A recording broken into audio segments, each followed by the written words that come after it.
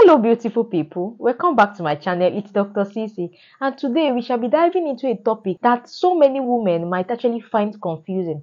PCOS or fibroid, are they the same? Which one causes more pain? Can you have both at the same time? Now let's start with PCOS. PCOS stands for Polycystic Ovarian Syndrome, and this is actually an hormone disorder that affects how the ovary works. In PCOS, the ovaries may develop many small fluid-filled sacs, which we often call the follicles, and they might not release eggs regularly. Now, it is important to note that not every woman with PCOS will have visible cysts. It is more about a hormonal imbalance, especially an increase in the male hormones, which is the androgens.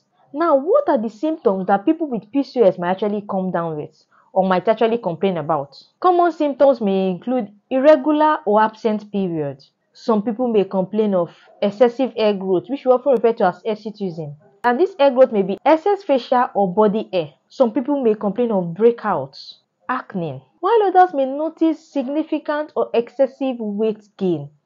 Then others may actually complain that it's been a while they've been trying to conceive, difficulty getting pregnant. On the other hand, what are fibroids? Fibroids are non-cancerous growths that grow in or around the uterus. They are not caused by hormones like PCOS, but hormones like estrogen can actually influence their growth.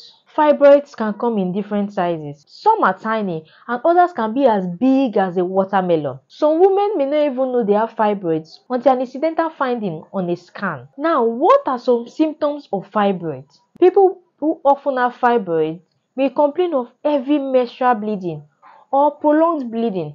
Some may also complain of intermenstrual bleeding. Others may complain of pelvic pain or pressure. And in some cases, some may even have fertility issues. Looking at fibroid, looking at PCOS, what are the difference? How can you tell the difference?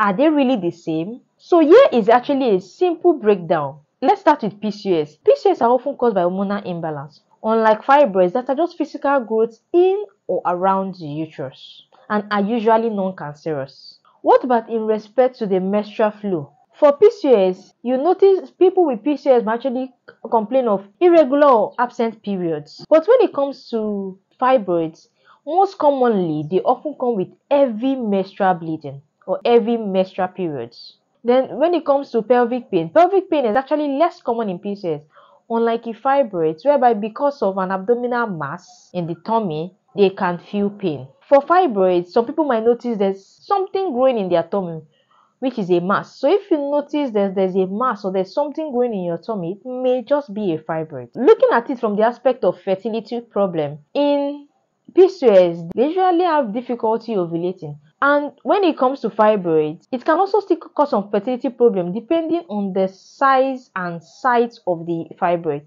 So it can actually affect implantation of a fertilized ovum. Now, how do you know what you have?